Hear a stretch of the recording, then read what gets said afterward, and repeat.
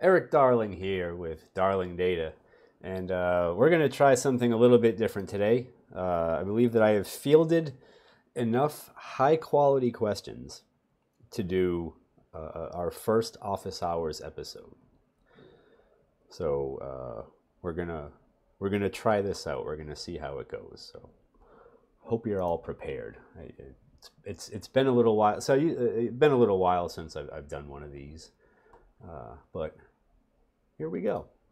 If you like this channel's content, if you like watching Intel, time out looking for drivers, which is always a good time, you can become a member of the channel. You can join 50 some odd other people who have said, Erik Darling, thanks for all you do.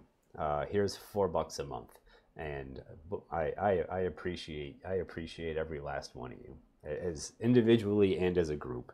If you don't have the $4 a month, I mean, you know, Christmas did just pass, and a lot of people are still struggling with credit card debt. There are all sorts of free things you can do that help me grow this channel, like liking and commenting and subscribing. If you want your question to appear on a future episode of Office Hours, you can go to that link right there, which is also in the video description. It's amazing how this works. And you can put your high quality question about SQL Server performance in the question bar, and I will answer it right here. If you need help with your SQL Server, if maybe the answer you got was not quite enough to get you over the proverbial finish line, I am available to do all of these things with SQL Server. Health checks, performance analysis, hands-on query and index tuning, dealing with your SQL Server performance emergencies, and training your developers so that you can avoid SQL Server performance emergencies in the future. If you would like to get people trained, if you would like to get yourself trained, you can get all of my performance tuning content for about 150 USD. Again, this whole fully assembled link for you is available in the video description. For upcoming events, SQL Saturday New York City 2025 is still taking place on March 10th, May 10th. Good Lord, I can't even read today. It's going to be interesting reading questions, isn't it? May 10th at the Times Square building in Manhattan. So you should go there and come learn some more stuff about data. It's not just SQL Server, it's data in general. So with that out of the way, let's go answer some of these questions. Now, these are the questions that I have fielded so far from you, the public, and we're gonna work our way through these. So the first question we have here is, do you like me? Yes or no? Well, I mean, the obvious answer is no. I don't like you. I love you. Why would we stop it there? Why would we stop with? Why would we be such a low ambition couple here? Like you. Does Erik prefer nested loops or fruit loops? Well, it's an interesting question because I prefer the parallel version of both of those. I would never want well, this is gonna be a quite the entendre. I would never want a serial nested loop, and I would never want to eat a serial nested loop on its own. So as long as the loops are parallel, I'm happy with either one of them. They are equal in my eyes. If Erik was an operator in an execution plan, what operator would he be? Well, I think that's obvious. It would be delete. Let's see here. Sometimes my SQL Server quits responding, so I reboot it, but then it takes forever to come back online. Well, accelerated database recovery, it would be a pretty good option for you, assuming that you're on SQL Server 2019 or up. Most of the reboot time of SQL Server comes from all that pesky transaction log stuff, and accelerated database recovery helps you avoid all that. Then there's another question here at the end. Well, I mean, I guess that first one was more of a statement. Is there an easier way to corrupt my data? Well, you know, you can always use no lock hints. You can always use DBCC write page. There's many easy ways to corrupt data. All depends on how far you're willing to go. Here we have a really good question. Can you fix my SQL Server performance for free? Here's my execution plan. Well, believe your execution plan has become corrupted. I'm not sure what is going on there. It looks like it started off strong with a parameter called 2. So this looks to me like perhaps an issue with simple parameterization, or perhaps this is an ORM generated query, because this is not the type of parameter that I would expect a human being to name right there. And then we have, oh dear, we go up to parameter 38. That's a big one. 38 parameters. Perhaps you're dealing with long in clauses. I don't know. Something is amok there. Yeah. All right, let's move on a little bit. Let's see. Can I edit my response? I guess we never got around to testing that. Yeah, the actual answer is yes. You can edit your response. If you type in your question and then you're like, wait, did I make a typo? You can edit your response. So that is a big resounding yes there.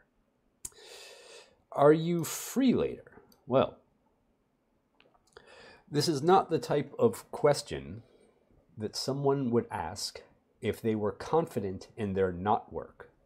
I would suggest if you're wondering if I'm going to be free later, you should learn how to tie better knots, or buy stronger rope, or do something else that would help you be more confident in whatever scenario you're envisioning. Someone who really maybe perhaps should have edited their response, what is the best champagne to buy someone when you find out they don't have to use Microsoft Fabric? Well, assuming you meant the champagne that you drink and not the champagne that is, I think that's how the lake is spelled. I was never quite that good at geography.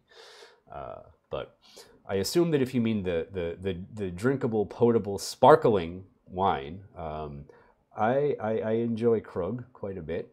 I enjoy Runart quite a bit. They make a very good Blanc de Blanc. So either one of those would be sufficient. But I just want to point out that no one has to use Microsoft Fabric. In fact, I would do my best to dissuade anyone from using Microsoft's beta version of Databricks. It's a real joke. It's probably got about 16 months left until it's something else. So, don't get too attached. Whatever bottle of champagne you buy will probably last longer and have a longer shelf life than Microsoft Fabric. All right. So, hi, Erik. Hello. Hi. I'm having huge problems with a table that stores text files in a varchar max column. Can you suggest an alternative to that?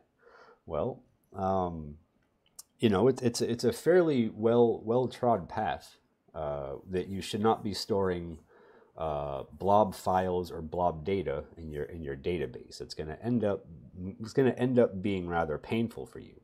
The smart thing to do there is, of course, to store a pointer to the file system in a reasonably sized. It could be a varchar 500 some odd thing. That's usually about enough to store a file path, depending on how deep your directories go. And you could just store a pointer to that file on disk and just access that file on disk rather than try to store that in your database. File stream is a real lousy feature. I wouldn't expect anything out of that if that's what you're using. If you're just storing the data as you says you're storing it as a varchar max and not a binary. So it's not even anything that you could convert. If you're just storing the text of the text files in there, well, God help you. I think if you're storing the text of the text files in the column, which is a different scenario, what you would probably want to do is put that into a different table and maintain the primary key from both tables, and just do lookups to the max column in the sort of lookup table for that. That's usually the best solution there. There's also an SP table option to store all blob data off row, which can sometimes help with some things. I've messed around with that a bit in the Stack Overflow database and the posts table with the body column, because that can be very long. That's also an varchar max field, and it certainly has some interesting stuff that it does to performance there. But yeah, in general, depending on what your exact scenario is, there's not, a little bit light on detail here. But if you're storing like blob data, like a file is a file in there, like file stream or something, I would rather store a pointer to the file on disk somewhere. If you're storing the contents of text files in a column, I would prefer to separate that blob data out to a lookup table, maintain the primary key between the two, and then just make sure that only if you ever need that stuff, to join to that table. If you don't, so that way it just gets in the way of less things. All right, moving on here. Where's the beef? Hopefully in the fridge. Or if it's not in the fridge, then hopefully it's in the process of being cooked. I would recommend a cast iron skillet for that. If you're cooking beef, it's probably the best way for you to treat your meat. It's with a cast iron skillet that's well seasoned. If you need fuller cooking instructions, I'm happy to provide them for you. All right, and our final question today: what do you wish that more DBAs have read? Specific books or blogs, etc. Well, that's an interesting question, because I don't think that the problem is that there's a lack of things that DBAs have read. I think there's a lack of things that DBAs have comprehended. The problem isn't often with like putting your eyes on words. The problem is often actually comprehending what those words mean and how those words translate to action in the database. I suppose it would be helpful if DBAs read some books on economics so they could understand that really nothing is free. That's an important concept to learn in databases. Everything has a trade-off. I suppose Milton Friedman would be useful in that regard. I don't know. He seemed keen on that concept. But as far as like specific SQL Server stuff, I mean, selfishly, of course, my blog over at ericdarling.com. From a performance point of view, I think that if you want to start like way back foundational material, Craig Friedman, Freedman, like Friedman, Craig spelled the normal Craig way, wrote a lot of stuff that is still very applicable about how SQL Server works today. Of course, Paul White still writes to this day. Craig hasn't written in quite a while, but Paul writes quite a bit. Paul is one where you do need to engage reading comprehension fully, though. That's good there. And I think another thing that's very important to read is actually the documentation. The documentation for SQL Server is certainly flawed, and it is certainly incomplete in some ways. But I do think that many of the docs articles are at least reasonable attempts to teach you teach you how something was designed.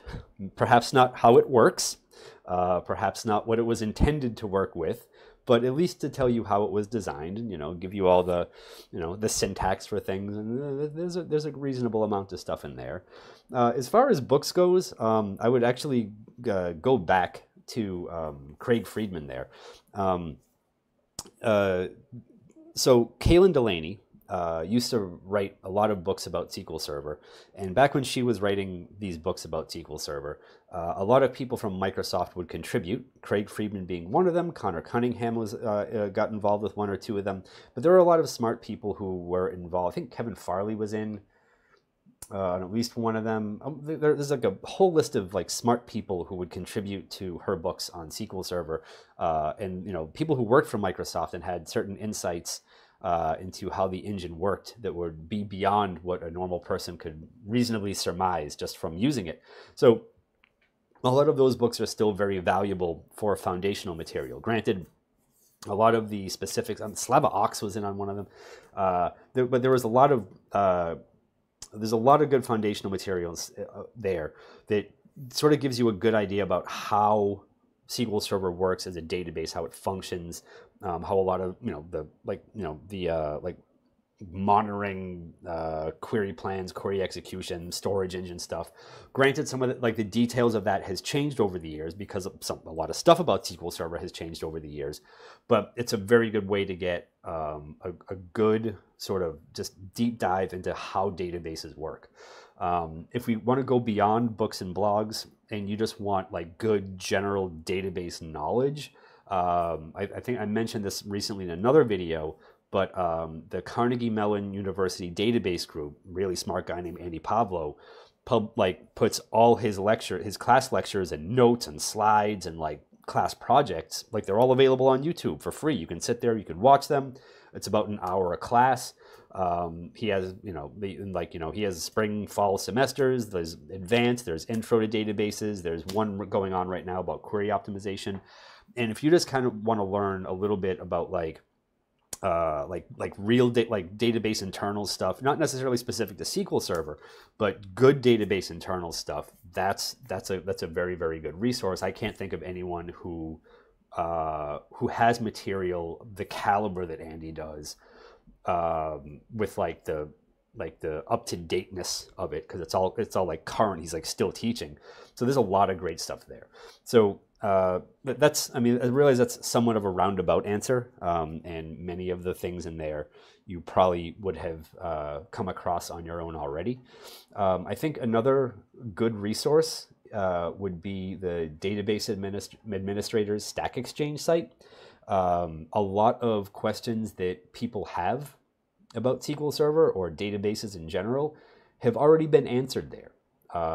And, like, it's not always the easiest to find the exact thing. Like, granted, like site search is not 100% there, but if you type in like some basic keywords and you're looking like for like kind of like a subject, or there's like just something like some specific thing you're after, you can probably find it there. So always check the like the Database Administrator Stack Exchange site has a lot of great resources on there as far as Q&A goes, where and it's not just like crappy fly-by-night answers either. There's a lot of good detailed responses in there. So that's another good place to look when you are when you're trying to figure out